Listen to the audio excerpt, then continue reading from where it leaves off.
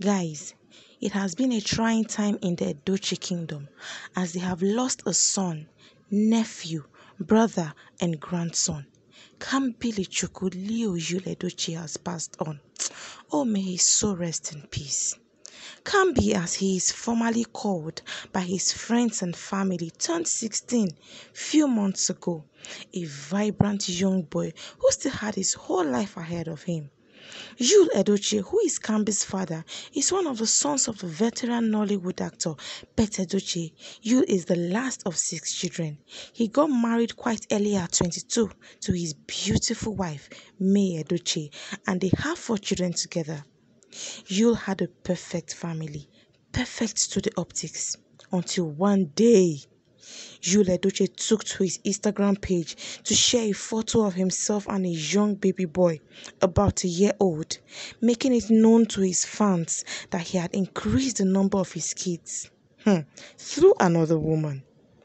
People's shock turned into rage real fast when they realized that the alleged second wife was Judy Austin, one of his colleagues. According to trusted sources, the affair had been going on for years.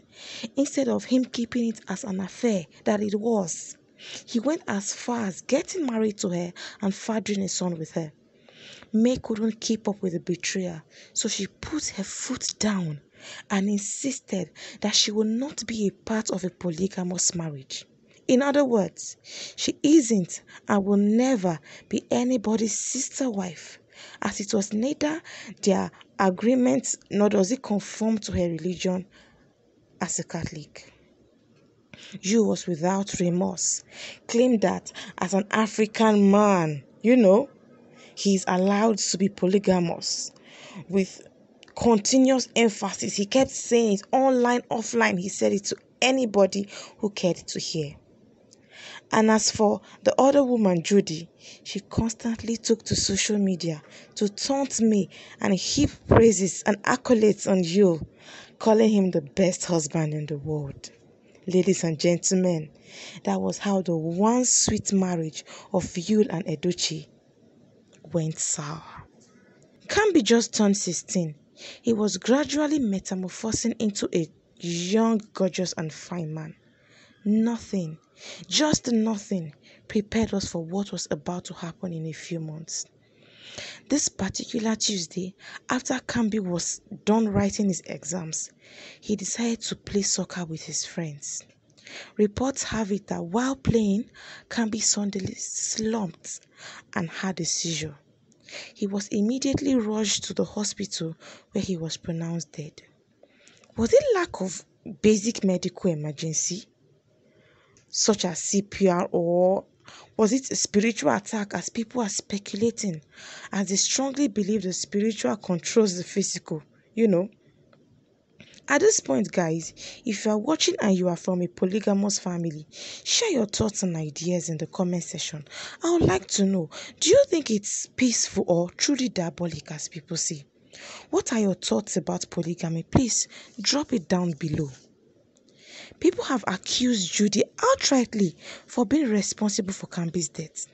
Before I wrap this video up, it is interesting to know that few people have noted that in Africa, particularly in Nigeria, there are great consequences when a man sleeps or marries another man's wife. Could this be a repercussion of such an act, as Judy was married to another man? What does your culture say concerning this? Please also drop in the comment section. Now, May has started with divorce proceedings. She has decided to leave Yul and Judy in the marriage officially. She has locked herself in a room and talking to no one, mourning her son alone. Sources around overheard her calling her lawyers, both in Nigeria and the ones abroad. Obi Kubana and AY are fully in support of any action she wants to take. More spiritual leaders are coming out with more scarier prophecies, and according to them, May will be the next to lose her life. I feel really bad, so bad for the family, especially for May. Nothing can compare to the love between a mother and her first son. May just lost another confidant. So much pain. May God grant her all the comfort she needs. So guys, with heavy hearts, we have come to the end of this video. Don't forget to engage in this video.